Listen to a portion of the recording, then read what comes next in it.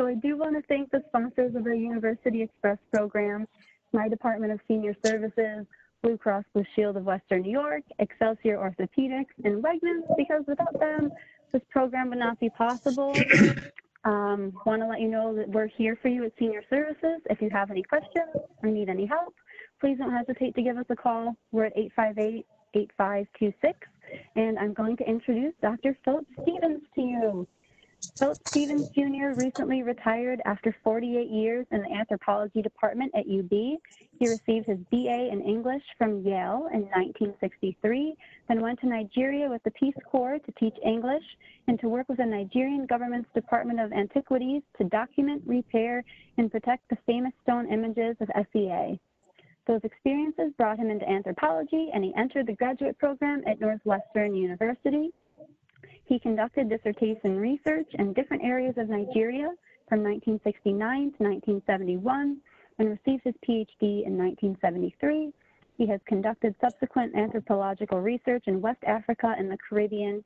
He is the author of many publications in cultural anthropology and African studies, and he is the recipient of 2 awards for excellence in teaching. One of his most popular courses at UB was an anthropology of magic, sorcery, and witchcraft. He's now writing a book on that topic. I'm going to turn it over to him, and hopefully the sound pulls through. So thank you for your patience, everybody. Thank you, Katie. And anyone who has difficulty hearing me, please tell Katie and she'll tell me. This is terrific. As Katie said, I retired from UB last year, 2019, and I immediately rejoined University Express, which I had participated in some years earlier. And Katie was then the coordinator. She ran a terrific program last year and in the fall of 2019, which I participated in.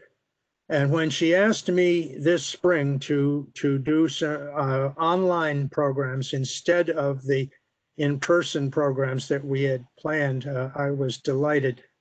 I want to commend her, and I want to remind everybody, in case you need reminding, what a terrific service the Department of Senior Services provides for the citizens of Erie County.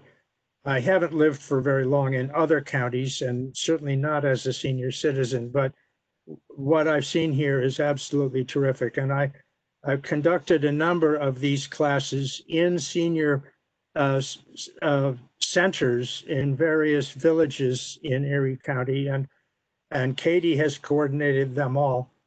And I just think it's a terrific service. So I'm going to talk to you today about some universals in human culture. I hope it will be interesting and a learning experience for you.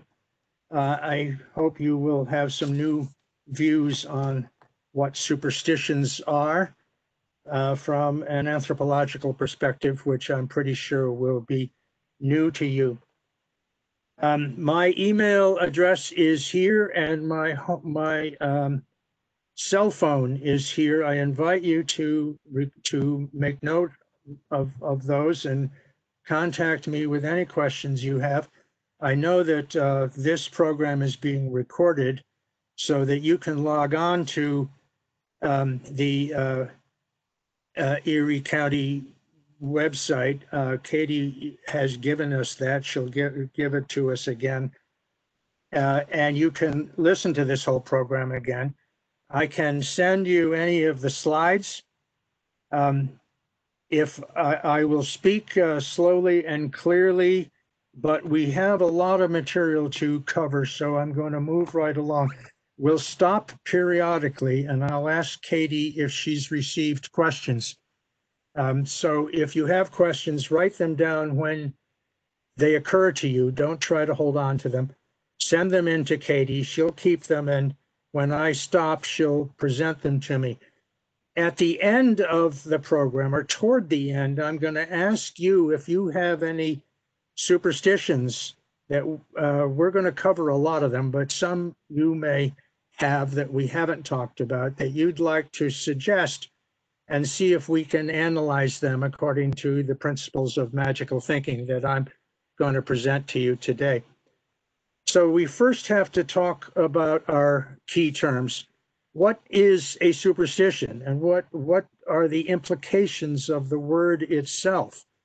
I copied this definition from my desk, Webster's Collegiate Dictionary. I want to point out to you that the word itself is loaded and it has an attitude.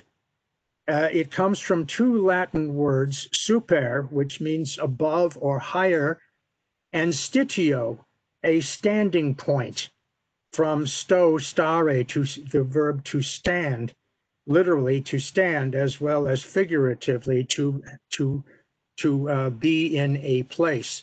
It means that you have a better explanation. It means that you have a superior viewpoint. So the term itself is a put down. It's belittling the its referent. So I want everyone to be aware of that. We're not going to change our language. We're going to continue to use the term, but I just want to be clear on what it means. Many, if not all, of superstitions that we will discuss today anyway, are examples of what I'm calling magical thinking, following what I'm arguing in my book that Katie talked about, are universal principles of thinking, universal ways in which people construct and explain their world. Magic is the other term we need an explanation for before we get started. Over the years of teaching the course that Katie mentioned, Magic, Sorcery, and Witchcraft at the University of Buffalo, I've come up with a whole list of meanings of this word. It's really a loaded term with many different meanings. You can read this quickly. I'm not going to go through all of these for you. It's not in any necessary order, except I think the first ones are probably the most common meanings of the term. And we're going to jump down to the bottom, the phrase sympathetic magic, which leads us into the anthropological meaning. The English word refers to a way of thinking that is absolutely universal, with no exceptions whatsoever. This is one of those handful of human concepts that we can argue are completely universal, found among all peoples everywhere in the world and throughout recorded history. What we mean by magic depends on 6 principles, and I want to go through them all, and then we'll have some illustrations of them as we go along. The first is really the essence of religion itself, the concept of supernatural power. Now, I'm talking about supernatural power here. I'm not talking about physical power or political charisma. I'm talking about a belief in an energy that has strength in the world. God has most of it. Spirits have some of it. All living things have a little bit, but nature is filled with it. And magic and magical thinking depend upon the concept of power that energizes things in the world. Everybody in the world believes in something like what I'm describing here with my second principle, forces. That's the best word I have. These are engines. These are little energy cells that are in everything. They themselves have power, and they make things happen in the world. People believe that the forces of nature are programmed to operate from the great creation, and they have been operating ever since. Sometimes they operate individually, sometimes they require assistance from others. The forces of nature are inherently good. They do things that are necessary for nature to operate successfully, and everything in it at the same time. We'll come back to the concept of forces. All cultures believe in them. In some cultures, they are named, but they are all recognized. And I argue in my book that they really ought to be considered one of the fundamental principles of religion. We talk about spirits and ghosts and gods and demons. We ought to also talk about forces. When you pray to God for a successful harvest, what you're doing is asking God to energize the forces that control the harvest, the forces that promote the growth of the seeds and the growth of the plant and the energy that it takes to harvest, and so on and so on and so on. Magic is the belief that people can do it themselves directly without invoking spiritual assistance. Magical thinking requires a concept of interconnections among all things in the world, all things that have ever been, all things that are right now, and all things that are yet to occur.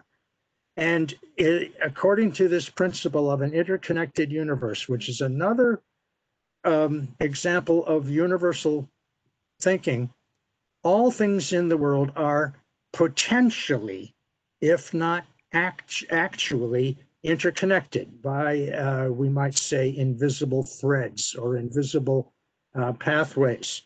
Magic activates those potential interconnections. It makes them real, it makes them active, and it establishes a pathway or a channel through which the forces can move between the actor and the recipient of the action. Magic requires symbolic thinking. Symbols are a fundamental concept in cultural anthropology, and one of these few things that distinguishes people from all other animals. We know that the most advanced primates, chimpanzees, bonobos, and others, have an incipient, a beginning ability to allow something to stand for something else.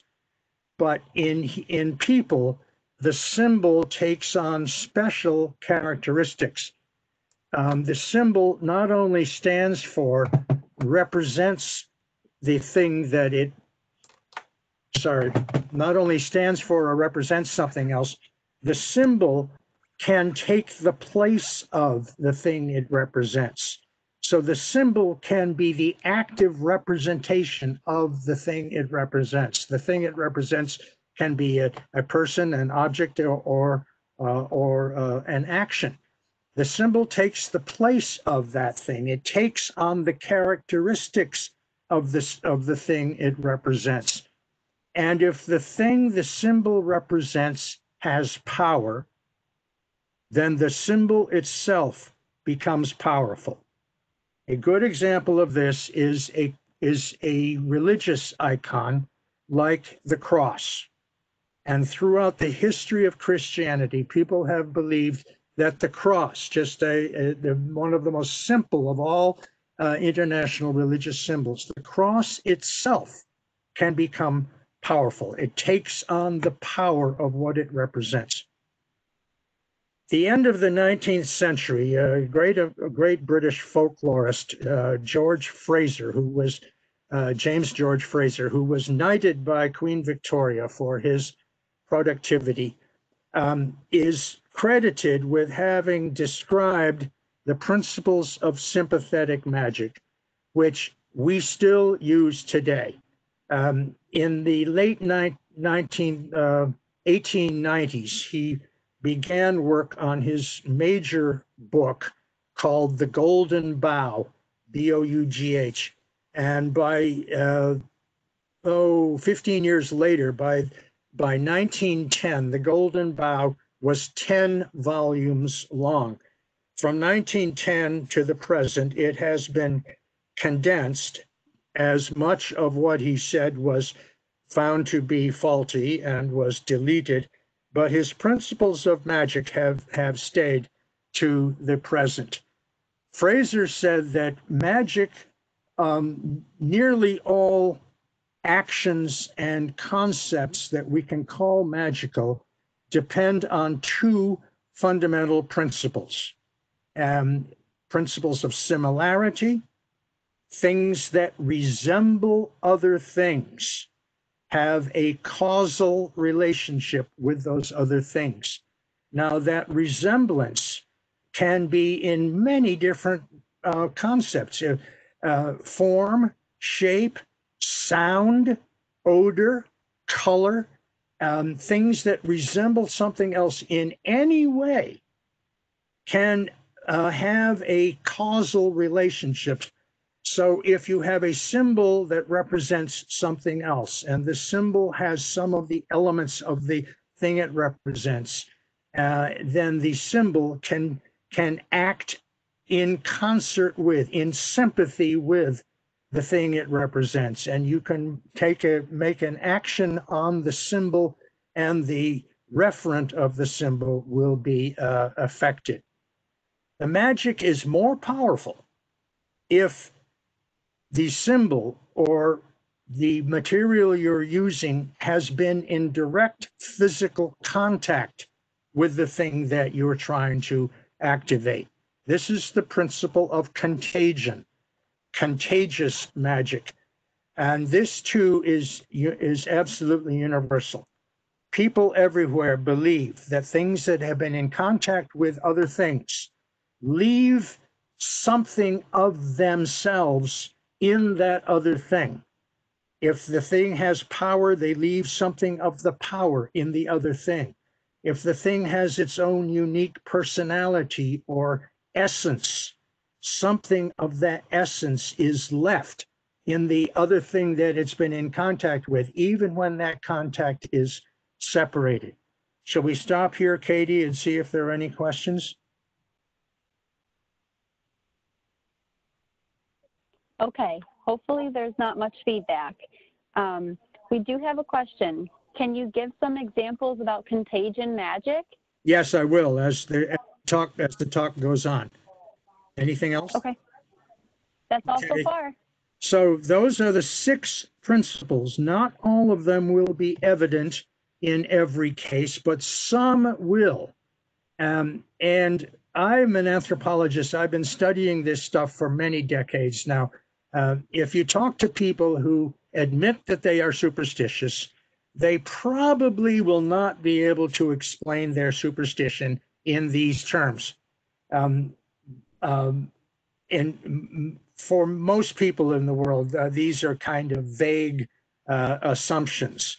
But I don't think anyone will argue with these any of these 6 principles as being present. Now, magic is all pervasive. It is not separate from religion. It intertwines with religion. And there are many rituals and concepts in religion that operate according to some of the principles of magic. Let's go through some of them first. The act of magic itself. You want something to happen, so you act out that thing. Sorry for my phone. I'll disconnect it. Hold on a minute.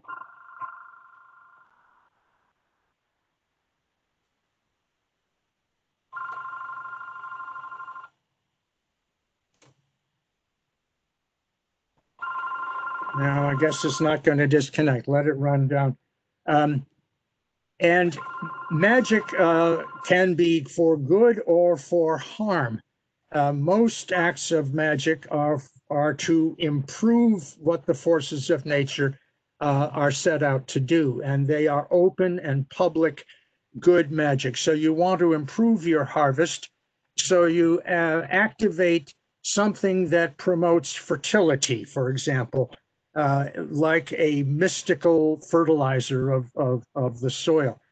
But if you want to use magical principles to cause the forces of nature to do something they were not programmed to do, to cause them to deviate from their course, then this is dangerous. This is risky. And this gets us into sorcery. My second item here. Sorcery is negative magic. Sorcery is magic performed for personal gain, which deprives someone else, or magic performed to do direct harm to someone else. Those are both contrary to nature. They are dangerous because they are deflecting the forces, causing them to do things they were not programmed to do. And that requires incredible skill on the part of the sorcerer. It's an unpredictable act, people believe. It's a dangerous act. The forces of nature can be deflected and run off in dangerous directions. The sorcerer could lose control of them. Therefore, sorcery is always clandestine. It is always hidden. It is always spoken about, but rarely demonstrated. It is most commonly suspected rather than actually practiced. It is severely feared all over the world. Sorcery, the use of magic using objects and words to influence the forces of nature, is a universal belief and a universal practice. It requires no special gift on the part of the practitioner. Anyone can learn how to do it. The most common example of sorcery is image magic, what has sometimes been called a voodoo doll, although there is no relation to voodoo. That's a misnomer. The idea that you want to do harm to somebody else, you make an image of the person, representing the person, resembling the person in some way. And it is really powerful if you can take a piece of cloth from that person's clothing, or especially something that's been in very close contact, like that person's underwear, and morph that into your image. Then you do something harmful to the image. You utter words. Words are symbols. Words contain the very power of what they represent. And words can influence the forces of nature. And you hope that what you're trying to affect will happen. Blessing and curse are examples of magical uses of words. When we ask God to bless us, we are invoking God and asking him to do it. But if I say to you, have a nice day, that is a blessing. The words are going from me directly to you. They are good words. You like to hear them. And maybe, because words everywhere have power, maybe they will help. And maybe you really will have a nice day. If I'm angry with you, really, really angry, and I might say, go to hell, that's really bad. If I say, please forgive me, everyone, I'm an anthropologist here. If I say, God damn you, then I am invoking God to condemn you to eternal hellfire, to eternal suffering. That's really, really terrible, and it violates that fundamental commandment that God set down to all his people, that you should not take the name of the Lord in that type, that level of vanity. But if I say go to hell, I'm not calling on God. I'm using the words directly. If I say, may you have a difficult time with your examination tomorrow, that's the negative use of words. And the words, unless they are counteracted or withdrawn by me, can go on and cause the unfortunate things that they embody. That is a curse. Taboo is the avoidance of establishing a magical connection. The idea that a magical act might cause some harm or might bring into our presence something really powerful that might be too strong for us to tolerate. The word comes from the South Pacific, from Polynesia and Melanesia.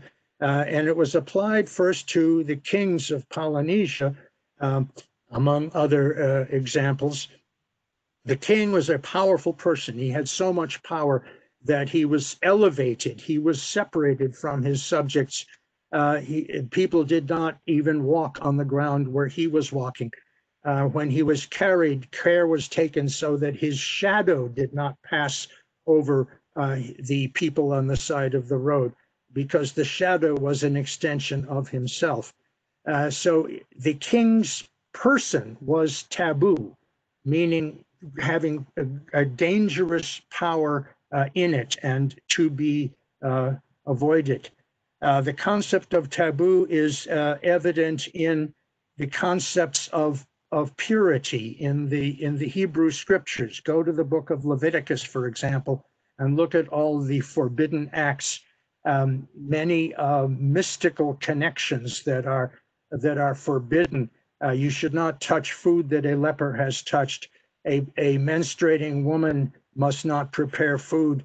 No person must sit on the chair that a menstruating woman has sat upon until evening, and so on and so on and so on. Many, many of them. These are taboo acts, meaning they involve a transfer of power which is somehow undesirable. Divination is based on finding out information that is rooted or vested in that interconnected universe that we talked about. Everything that has happened in the world, everything that is happening right now somewhere else, and everything that is yet to happen is somehow programmed into the cosmos, so a lot of people believe. And divination is a means of releasing that information.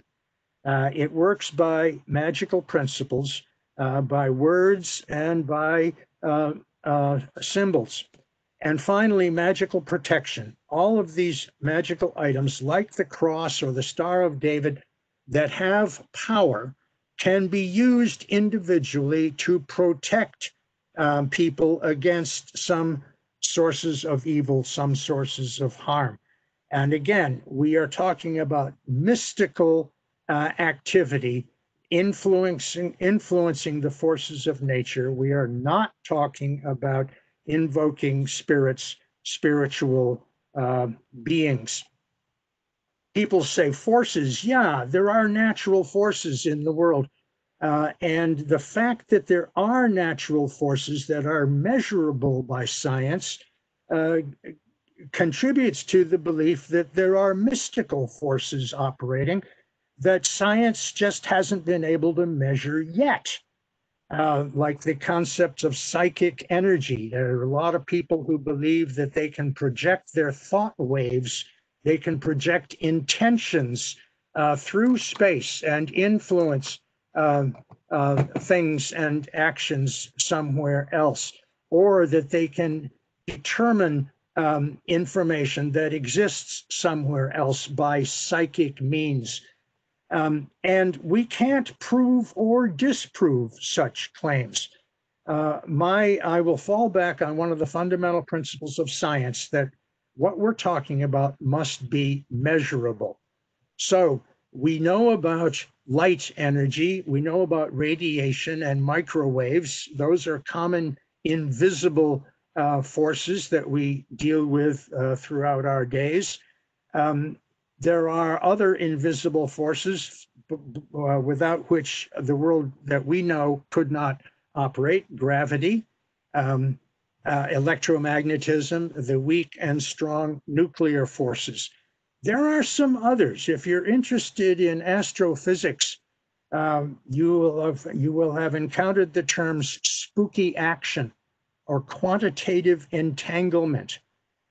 These are complicated. I have tried to understand them, and I don't. I encourage you to look them up yourselves. The idea that things that happen in a great distance from us, light years away from us, can influence things that are happening here. It's bizarre. It's science fiction, but astrophysics is actually working on it. To me, it's about as comprehensible as the idea of a black hole. There will be others in the sciences of physics also. So it means that many of these cultural ideas are based in a kind of logic. They may not be measurable, but they certainly exist. We talk about, in popular terms, from new age language, the word energy is widely used to indicate these kinds of forces that project through space. Resonance, bioplasm, vibes is another popular concept for it. A vital force, a life force, the essence of something. The biblical concept of glory is an example of power. Biblical power is sometimes visible when it's in concentrated form, as it is in God. It can be fatal to people. Go to Exodus, where Moses meets with God on top of the mountain, and Moses demands to see God. And God says, look, Moses, no one can look upon me and live. And God puts Moses into a cave, in a cleft in the rocks, and God walks past, and Moses sees the hem of God's robe. But when Moses comes down the mountain, he has been so close to God that his face is shining, and the people are terrified when he comes down. And every time he goes to talk to God after that, he wears a veil himself. This is the halo that is depicted over the heads of saints in pictures to indicate this concentration of power. The aura that psychics are claim to be able to detect, and psi energy. And these concepts in italics that I have, and this list could go on indefinitely, are examples of named power, named forces that exist in various cultures. Bachama is a society where I worked in northeastern Nigeria, where I did my dissertation research. Their concept is called Fwato. You may be familiar with the Chinese concept of qi, or variant is ki in Japanese, prana in yoga, and so on and so on and so on. There are beliefs that power flows through the earth in streams and emerges in particular locations. The concept of ley lines in Europe, where the cathedrals of Europe are built, were places where powerful streams of power intersect, and those various places are very, very sacred places, places where God is especially present. If you're interested in feng shui, this Chinese divination system to organize your personal space, this is another example of organized cultural concepts of power in nature. Shall I stop again, Katie?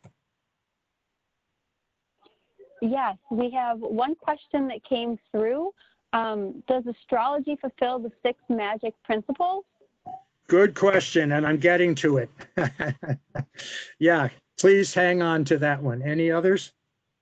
Nope, No. that's it so far. This is so Good. interesting. So I've taken a lot of your time already to explain some of the fundamental principles of magic and magical thinking.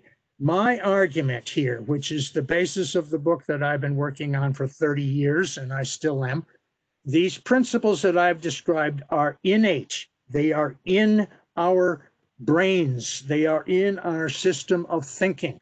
They are found in all human cultures. And keep in mind that all people everywhere are members of the same species. That means we are far more similar than we are different. That means that our biologies are similar everywhere, and our intellect, our brain functions are similar everywhere. This concept is lost to many people today as we get all wrapped up in race. The idea of race implies human differences, but the differences are inconsequential. The differences are minor. We are all members of the same species.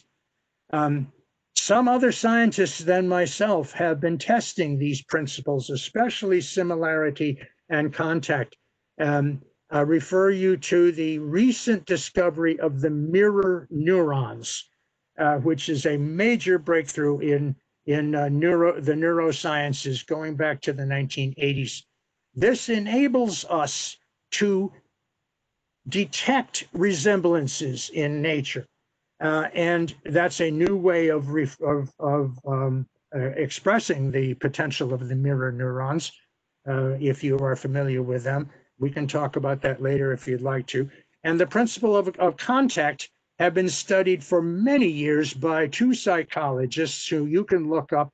Paul Rosen from the University of Pennsylvania is now retired, and his partner, Carol Nemiroff, who is at one of the University of Maine campuses, is still operating. And they have together conducted many experiments of the idea of contagion, that things that have been in touch with other things carry some of the element of that other thing with them, which may be good or it may not be good. And I urge you to look for them. You can look them up online. To explain magical thinking, most of our explanations in science are functionalist explanations. We tend to want to explain things in terms of what they do, how they function, what purpose they serve in our lives. And that may or may not explain the origin of the existence of the thing. Functions change, and different things serve different functions for different people at different times. So a functionalist explanation is good for that particular event under those particular conditions at that particular time. It may not be useful for any other condition. But there is also a biological explanation for magical thinking. As I have tried to suggest, the 6 principles of magical thinking that I have set down are absolutely universal. And when we find that something is universal, that means all cultures of the world display it, then we are justified in looking into the brain. We're justified in looking into our neurobiology for an explanation. And that's what I'm doing in my book. That's what the psychiatrists and neuroscientists are doing when they're investigating the biological bases for imitation. And that's what the psychologists, Rosen and Nemiroff, are doing, looking at the principles of contagion. Magical thinking is natural. Therefore, superstition is natural, and we needn't apologize for it. I'm going to show you some slides to illustrate some of my principles. This is only partial. I don't know what happened to it, and I tried to get a replacement for it. This is the May 1st, 1988 cover of the New York Times Magazine, which shows a woman sitting inside of a collapsible pyramid made of aluminum tubes.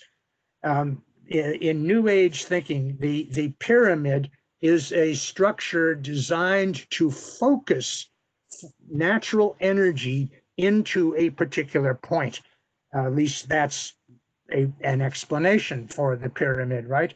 And she is sitting under one, which she hopes will energize her somehow, energize her general health, energize her brain power, whatever she is looking for. So the New Age, which is a term established back in the 1970s, early 1980s, from the age of Aquarius, you know, and the term is still used, and I'm using it today to refer to various popular magical beliefs. And I'm also going to show you some beliefs from my own field work in West Africa and some objects from the Buffalo Museum of Science. Colors are believed by modern New Agers to have magical powers. And this is also very widespread around the world, perhaps not universal. The color red, I think, does have universal value. I think that the color red is a significant color in every culture in the world.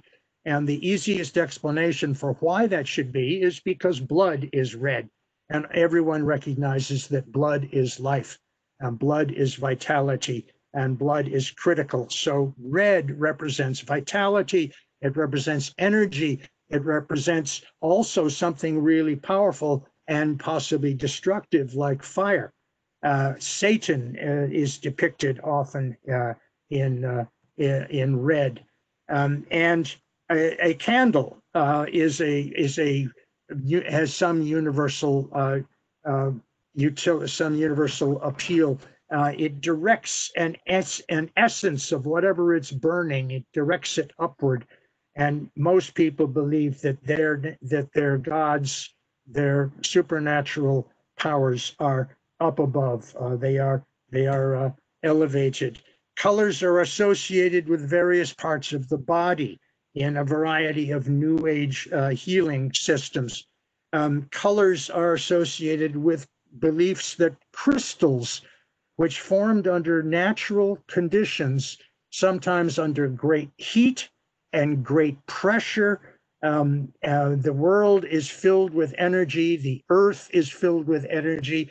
The power, the pressure, the heat that created crystals has compressed that energy into little stones, little gems that you can carry with you.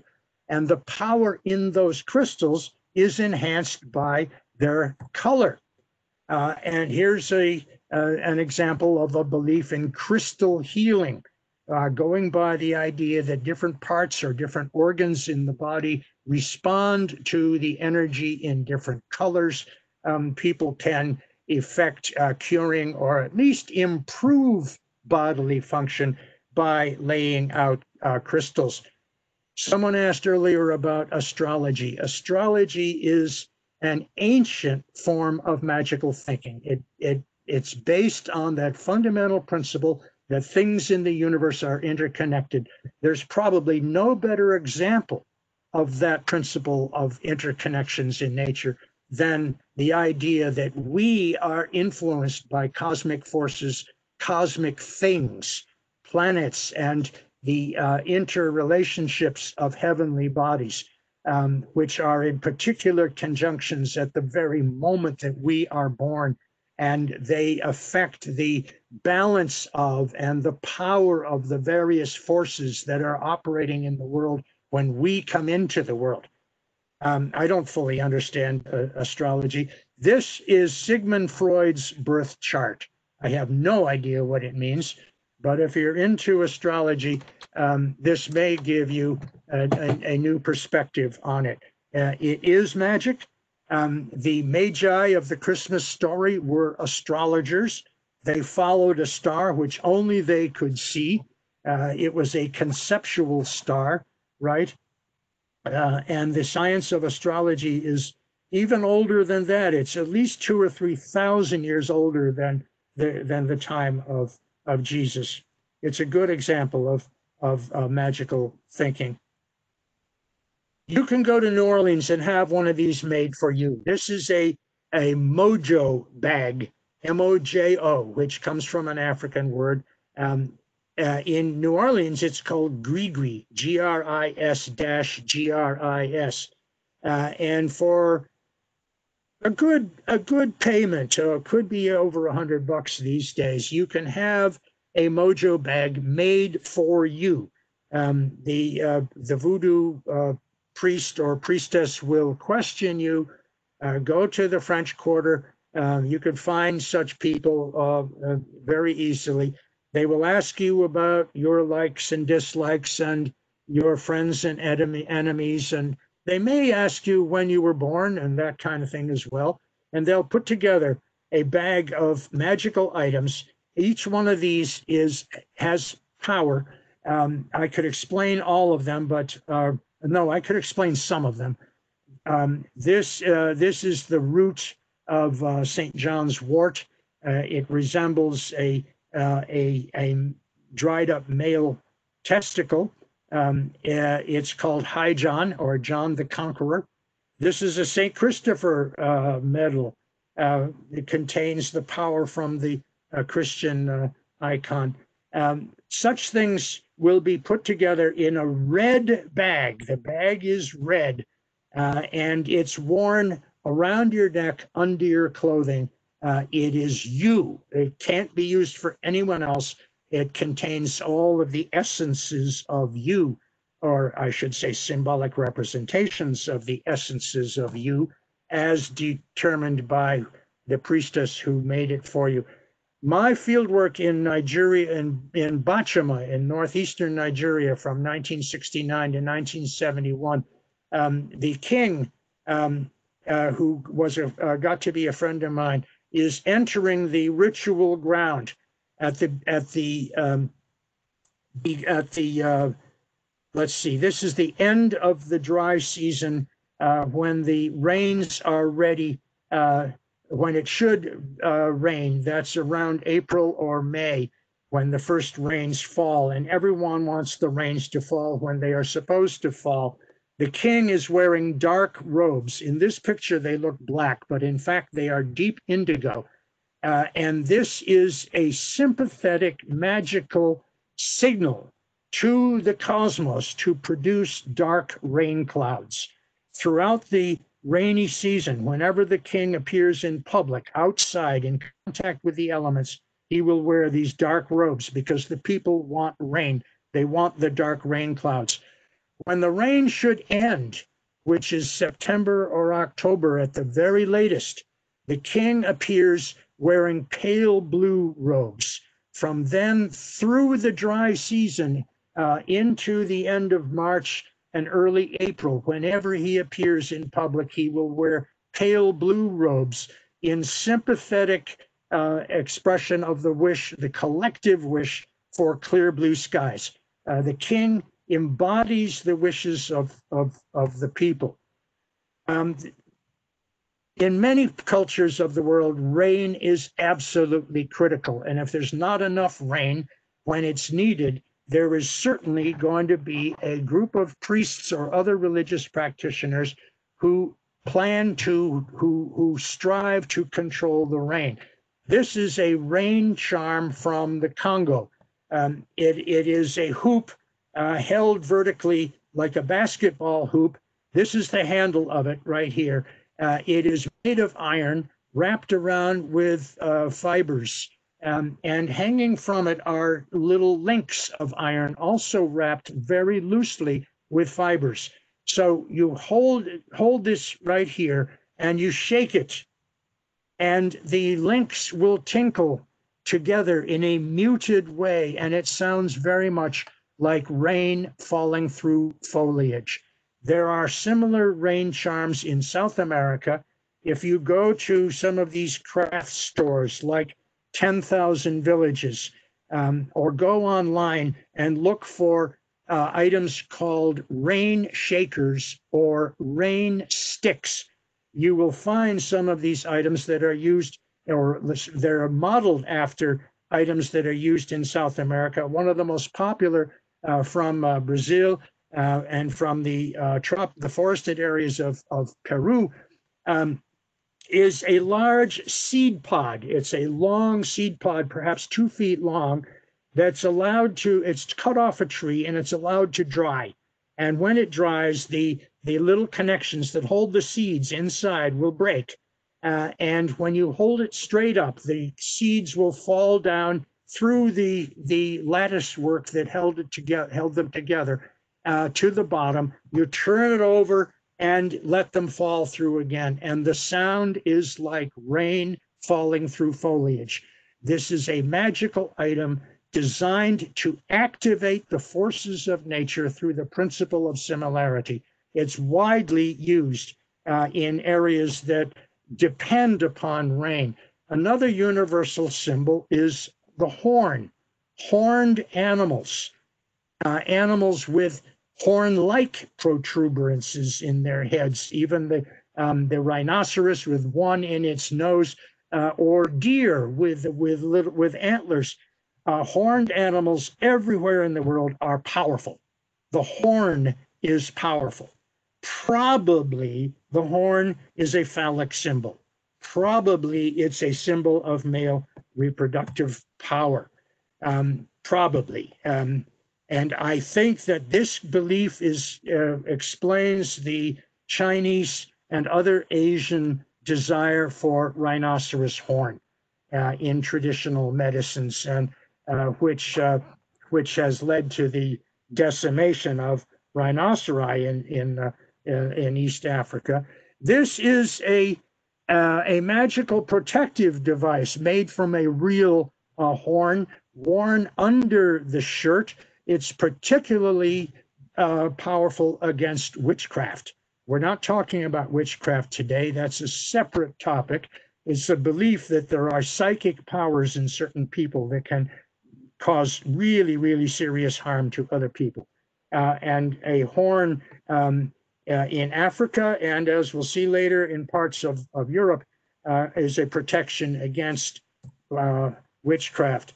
The counterpart to the horn, which is a male item, is the cowrie shell, which represents the female reproductive organs. Cowries are powerful throughout Africa, throughout the Indian Ocean, where the African variety came from, and in medieval Europe. The underside of the cowrie represents the vulva.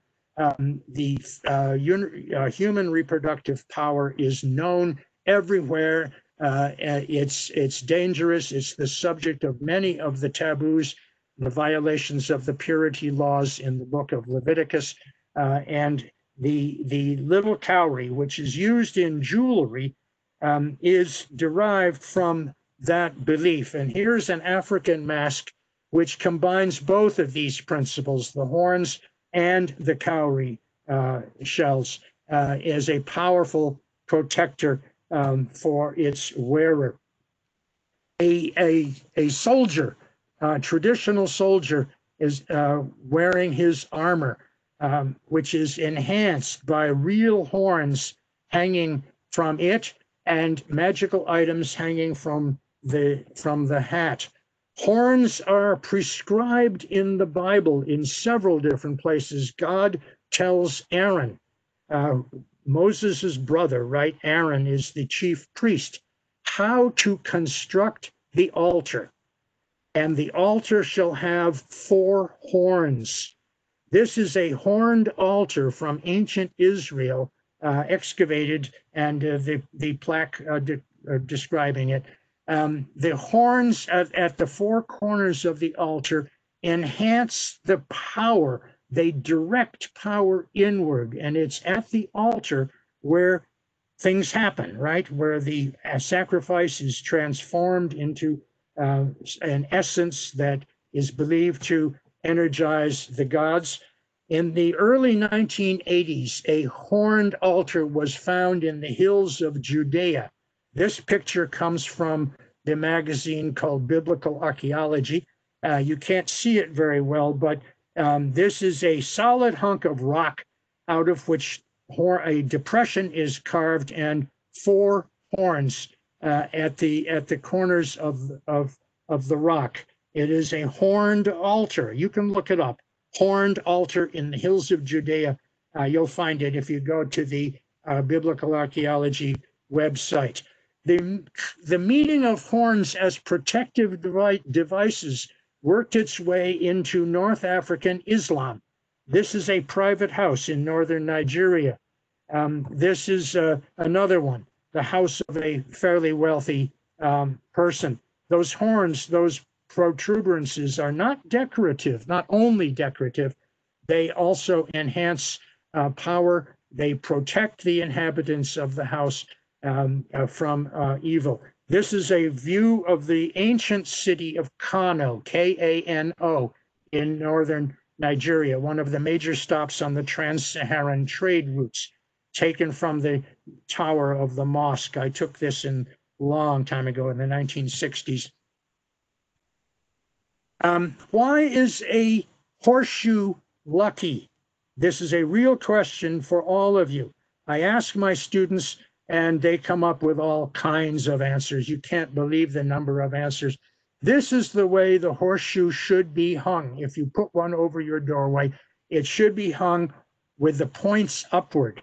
Does that give you a clue as to why it's lucky? Think about it. What does that horseshoe represent? Forget the fact that it was designed for a horse. Forget the fact that there are 6 or 7 holes in it. Forget the fact that it's made of metal, made of iron. The fact is, it resembles horns. Really, that is the explanation. In the Bachama community of northeastern Nigeria, where I did my dissertation research, this house put up a poster. This is a house of Christians. An Easter celebration was being held the year before, and the celebration was called The Power of Christ's Blood. This is a poster for it.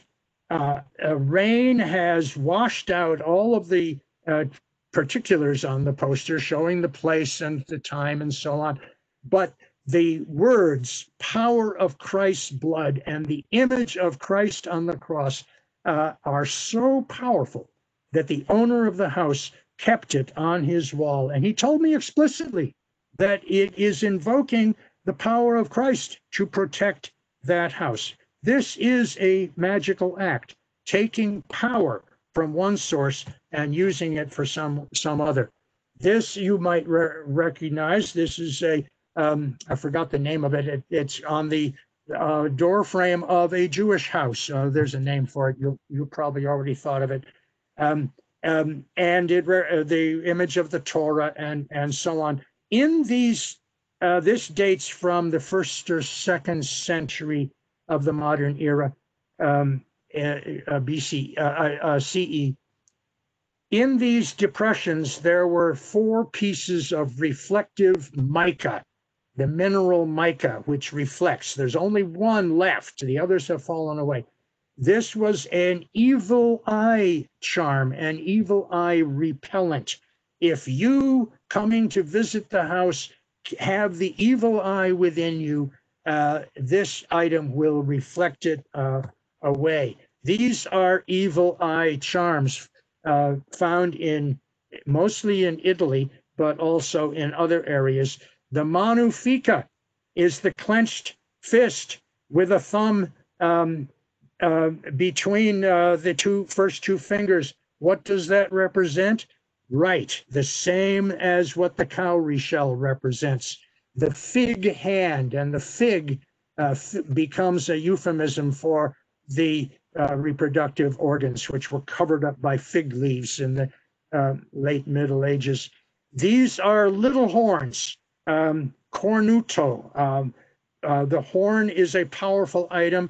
If the horn is shaped like a pepper is powerful because it's spicy, it's hot, and if an antler, a horn from an actual animal is used, that contains not only the shape of the horn, but the power of the animal itself. These are evil eye charms worn on little necklaces around your neck to protect you from that inherent evil that is believed in around the Mediterranean basin. It's very similar to the evil of witchcraft.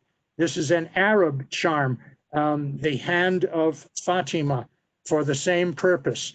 The hand of Fatima, called in Hebrew the Khamsa, with the Star of David. I think I'm running short on time. How am I doing, Katie? Can I keep going? Please, by all means, people are engaged. We have some questions. Actually, we got started kind of late, didn't we? I need about 15 more minutes. The evil eye is a widespread belief in the Mediterranean and Middle East.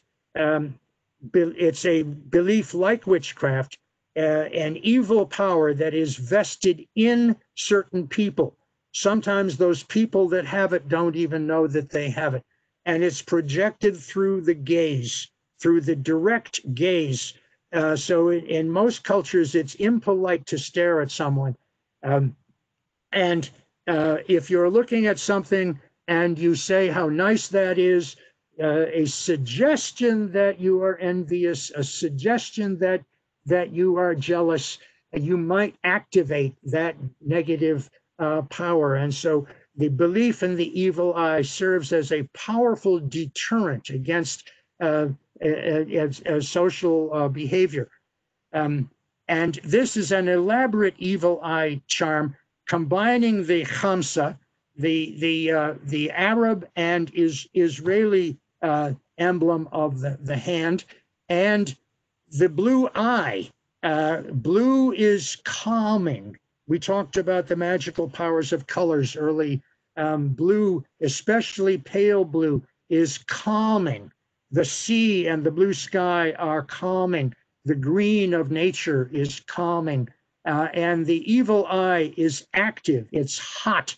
It's powerful. It can be calmed. It can be reduced in its power by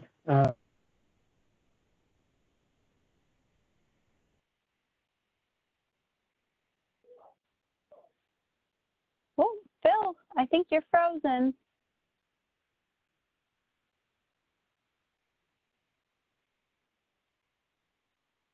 Okay.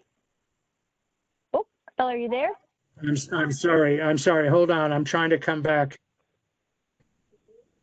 All right, we're good. Yeah. Can you still hear me? I can hear you, yes.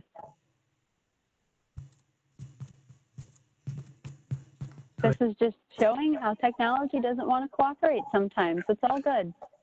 No, it's my fault. I hit the wrong thing. Here we are. Are you with me? Am I with you? We're all together. Okay, good. Thank you. I hit the wrong. So let's go into some popular superstitions. I have assembled a lot of them here. Many, as you will see, come from sports. Any competition, any situation in which people are in competition with other people, especially if they're in competition for scarce resources, lends itself to magical assistance. So, do you have a lucky charm? What makes it lucky?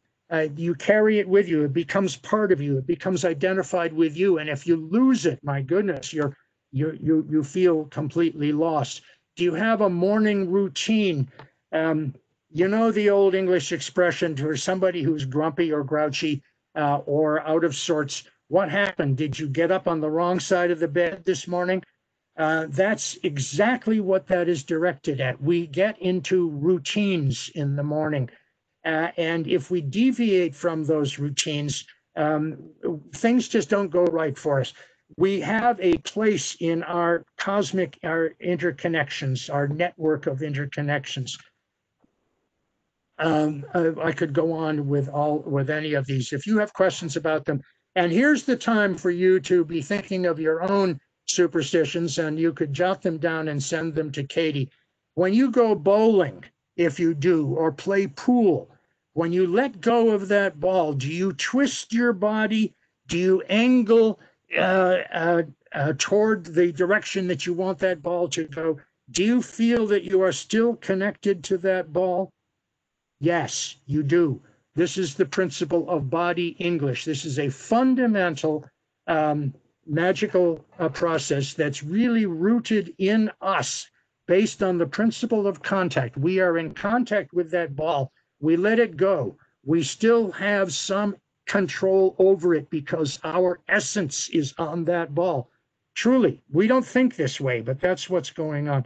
So you know how to drive. You have your driver's license. Right now, you're a passenger. You know that the right foot goes on the gas and the brake is right next to it. You know how the foot pedals work, but now you're a passenger. You're driving along. The driver is distracted, chatting away with on some topic, and doesn't see that the cars in front are stopped. You see it, and you jam your foot to the brake on the floor, right? You're doing it.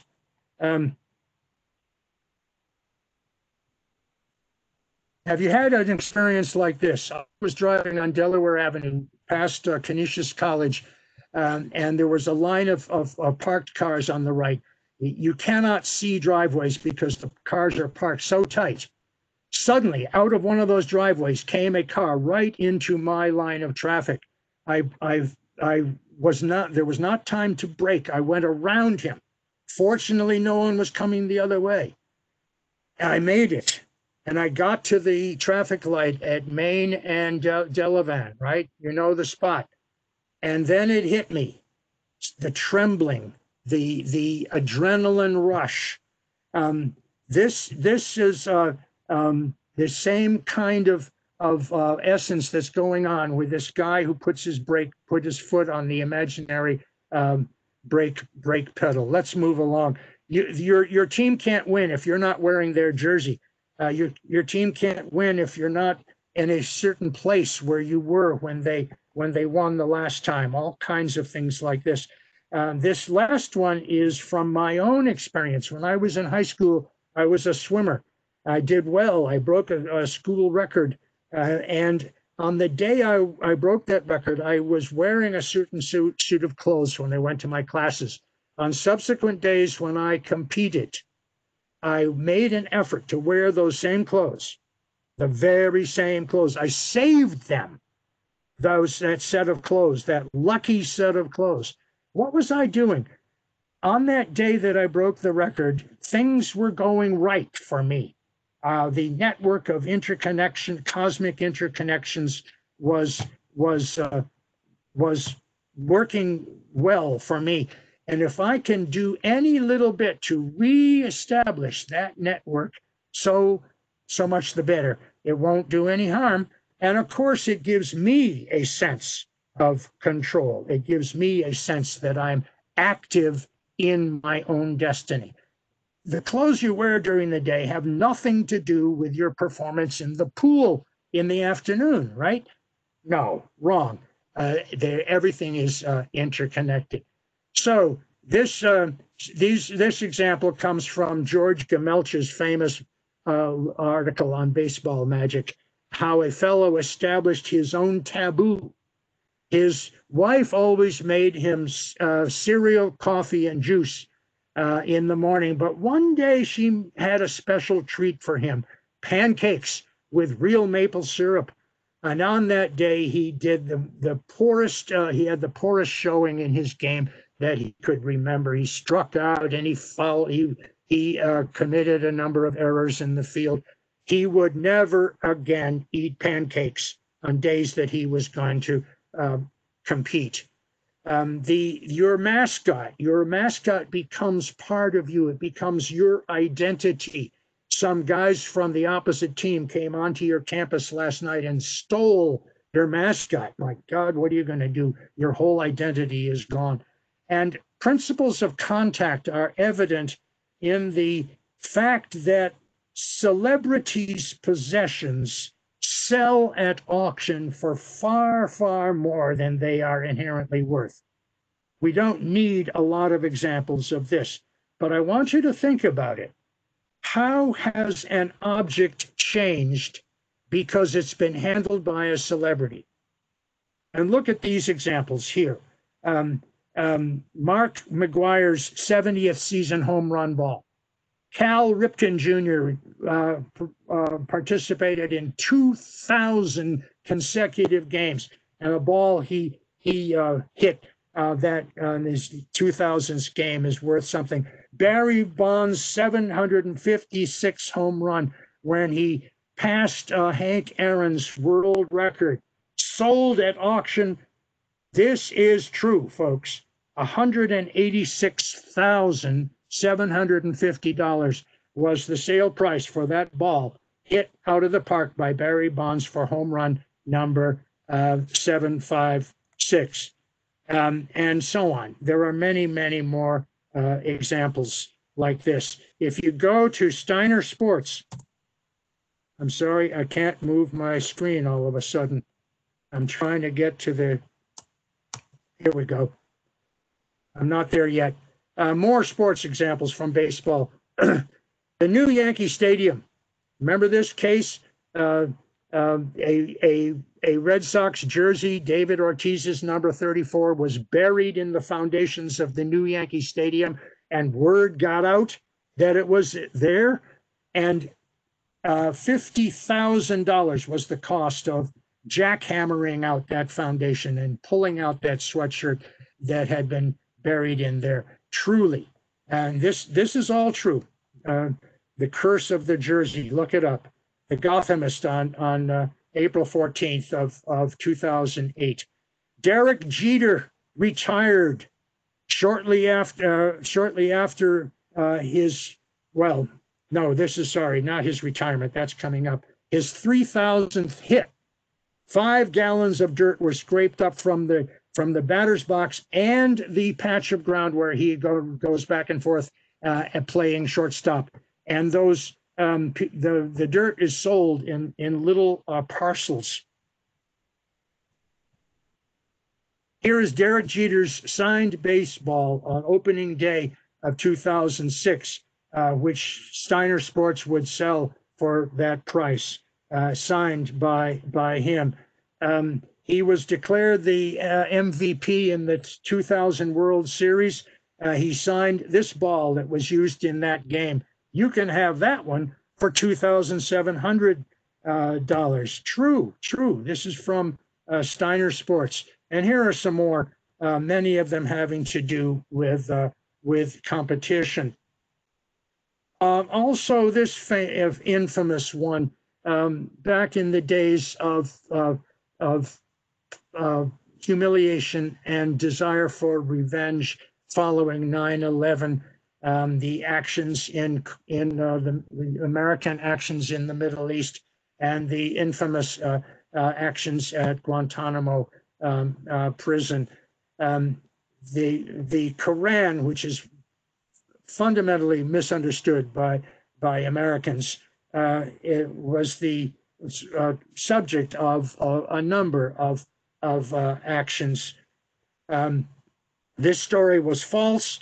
That a prisoner had, an interrogator had taken a prisoner's Bible and flushed it down a toilet page by page. That story was published, went around the world. The story was absolutely false, but it caused all kinds of rage and mob violence in many Middle Eastern cities. Why?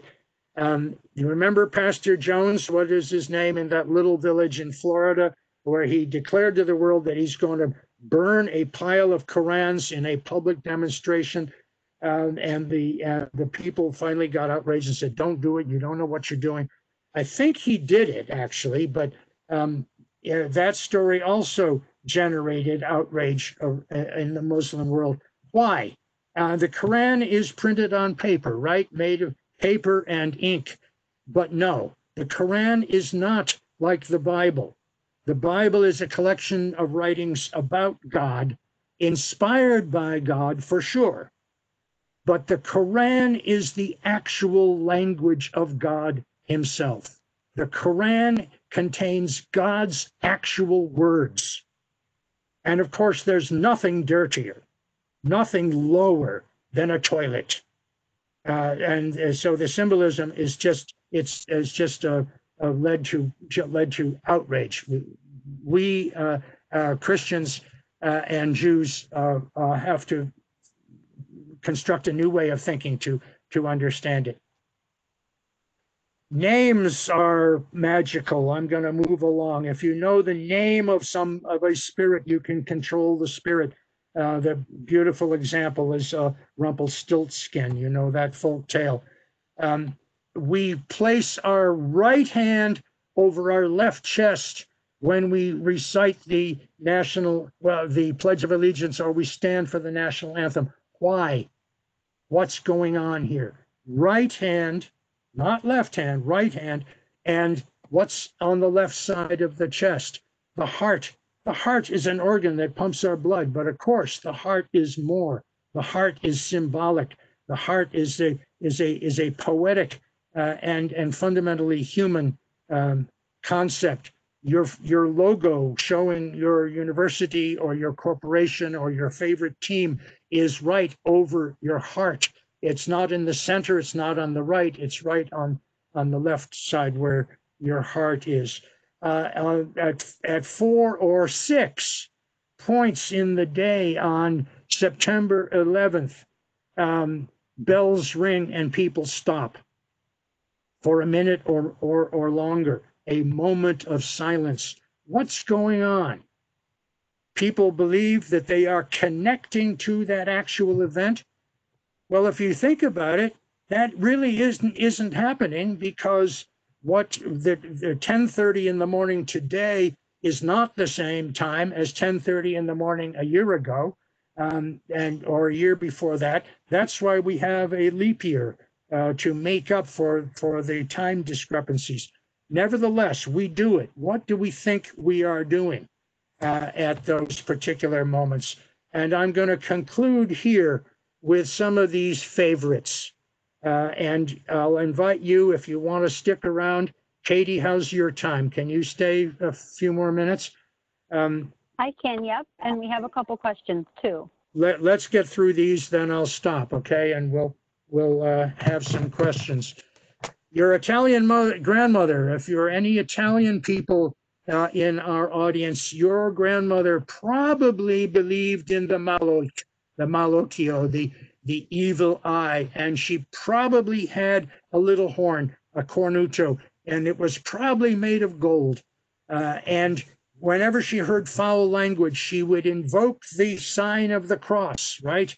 Your grandfather hung a horseshoe, points upward, over the door of the house. You should never open an umbrella in the house. Why not, folks? Think about that. You should not break a mirror. Why not? You should not step on a crack. Why not? And these are illustrative of those principles that I began our conversation with. I explained already the cornuto, the power of the little horn. The horseshoe resembles horns. I explained that already. The umbrella is designed for storm outside. An open umbrella protects you against storm, and it's been in contact with storm. Storm is disruption. Storm is unpleasant. Storm is danger, destruction, right? You bring the umbrella inside the house, you want to keep it closed. In fact, a lot of people will not bring an umbrella, even a furled umbrella, inside the house. It will stay in the vestibule in a special umbrella container. If you open your umbrella in the house, you are potentially bringing in that disruption from outside. In every culture in the world, the home is order, peace, predictability, comfort. The outside is unpredictability, potential danger, and potential destruction, and so on and so on.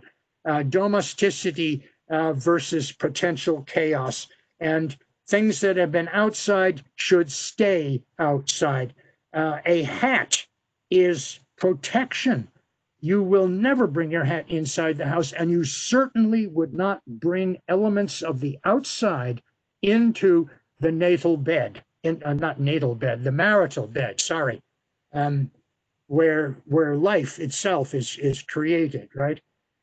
The 13, the taboo against 13. This is, of course, worth a separate talk on a separate day. The Western taboo against 13 comes directly from the Christian story of the Last Supper of Jesus. There were 13 people at that table. The next day was the crucifixion, and that's really it. The next day was a Friday, and if Friday is the 13th, then you got a double whammy. So I'm going to say we're done here, but let's see if there are some questions. I've repeated my email address and my mobile phone, and I remind you that this talk has been recorded and probably tomorrow and thereafter, you can access it. Katie, did you give us the website, or will you I do? didn't yet, but our University Express page is erie.gov/University Express.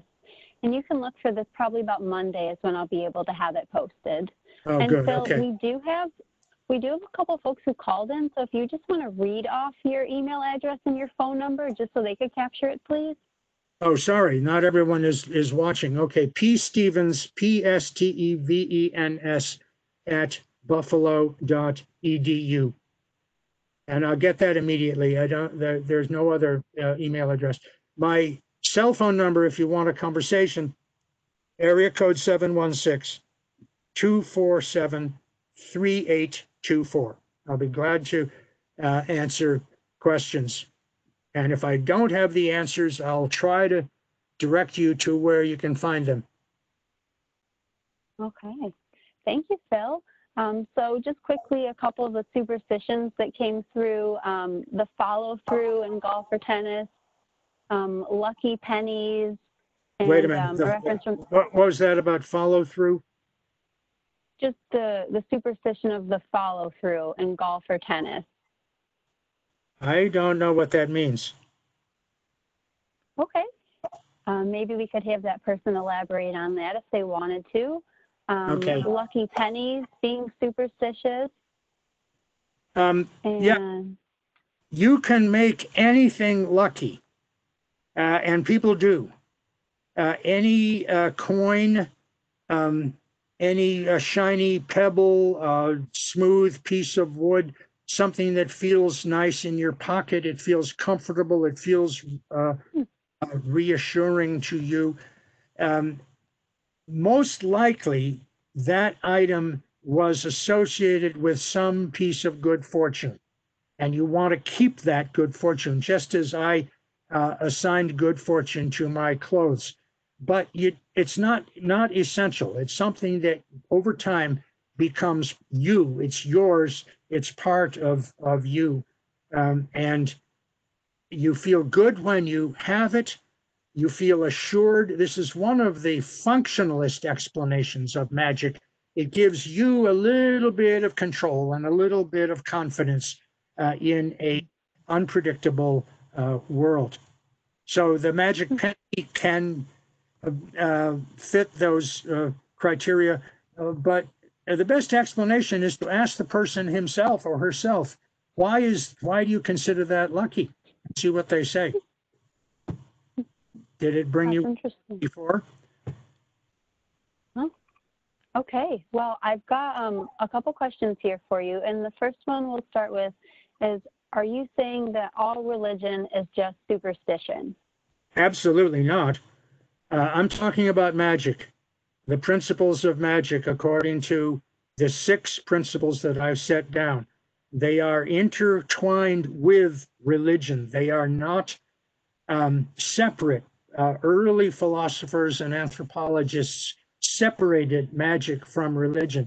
Religion was described as or defined as the worship of the establishment of an relationship with supernatural beings, and that's important.